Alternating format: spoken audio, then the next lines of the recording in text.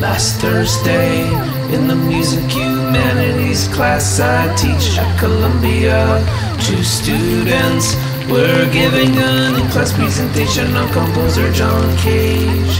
His most famous piece is 433, which directs us to listen in silence, just surrounding noise for exactly that amount of time.